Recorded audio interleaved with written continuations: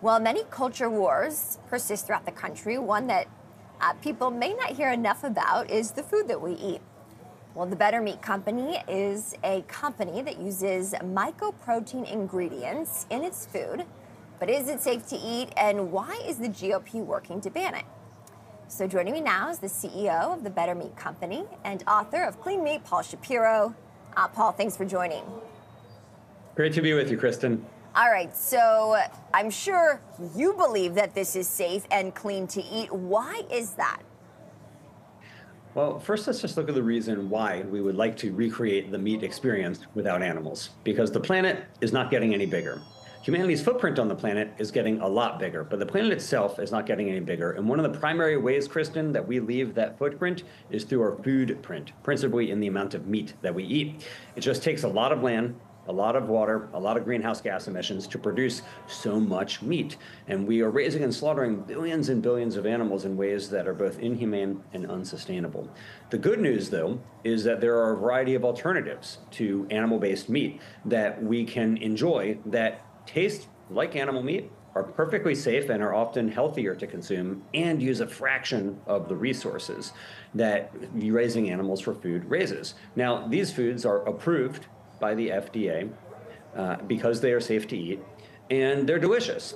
And you're right, Kristen, not everybody likes it. Some people who are concerned about protecting incumbent industries like the cattle industry are concerned about the rise of animal-free meats. But this is going to be a big part of the future because we simply cannot continue raising and slaughtering billions of animals for food. Paul, how does the nutrient consumption compare? Is it one for one? Is it different? I know people want to make sure that if they're doing what's good for the environment, it's also good for their bodies. Indeed. And so some of the products on the market are going to be even better for you than animal-based meat. In other words, if you think about, for example, mycoproteins like what we make at the Better Meat Co., you get all of the protein, all the zinc, all the iron, all the things that you want from meat, but you don't get the things you don't want from meat. For example, you're not going to get the cholesterol or so much saturated fat or excess calories. This is a product that gives us the best of both worlds because you get it in a whole food, unprocessed state, something that has the texture of meat that we crave, yet is still better for the planet and, frankly, better for us. So I see here that the GOP wants to ban this. Certainly, some people have spoken out about this. What's your response to that? Well, imagine, for example, Kristen, if 25 years ago, Blockbuster had lobbied members of state legislatures and the Congress to ban streaming because they were concerned about a future in which people wouldn't be going to video stores anymore. That is similar to what's happening right now with alternative meats, which is that you have some lawmakers who are seeking to protect an incumbent industry, in this case the cattle industry, by banning an innovation that could make meat a lot more sustainable and a lot more efficient. And so in some states, like in Florida, for example, they have now passed legislation that Governor DeSantis has not yet signed, but we will see if he does, that would ban the sale of certain kinds of alternative meat, even though the FDA has already, after a rigorous review, determined them safe to consume.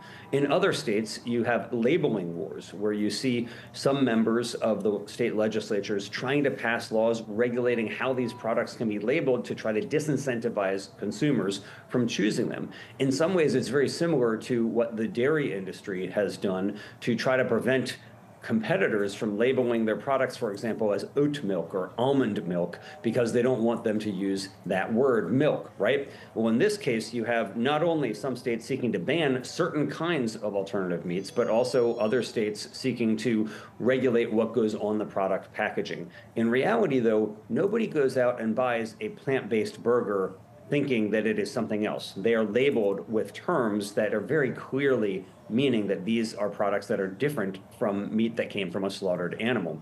And so there's no consumer confusion associated with these products. The real concern is just protecting cattlemen from competition. Financially, how does this play out, Paul? Are there financial benefits to using faux meat products versus real meat?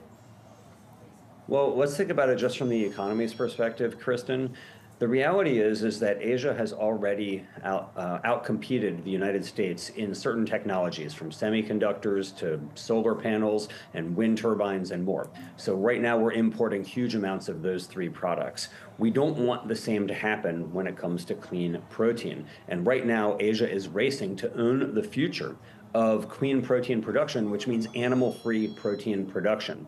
And so just in the same way that we used horses for thousands of years and now we don't use them anymore because we came up with better ways to transport ourselves, or the way that we used whale oil for thousands of years before we came up with better ways to light our homes, we've used animals for thousands of years to get meat out of their bodies, but now we're figuring out great ways that take a fraction of the resources to create similar products that are just as good, if not better. And we don't want to be left behind other parts of the world, like Asia, that are racing again to make these products and make themselves the meat basket to the world, so to speak.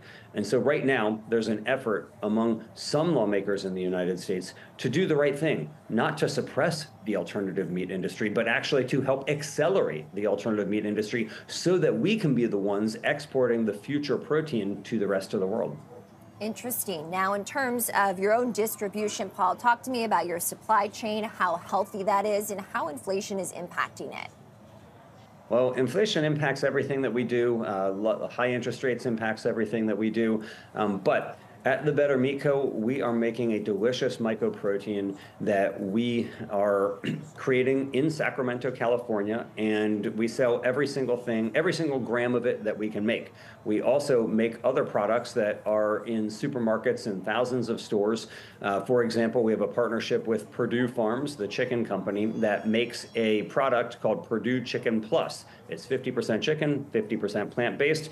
That product is in 7,000 supermarkets all across the United States and offers a way that parents can give something to their kids that gives them the vegetable nutrition the parents want inside of that chicken nugget. So whether it's totally animal-free products, or in some cases like that Purdue product, a hybrid product that combines the best of both worlds, both plant-based and the chicken, you end up getting something that's better than the conventional product. And in terms of partnerships, Paul, which ones are crucial to you in establishing, whether it's with grocers or with restaurants?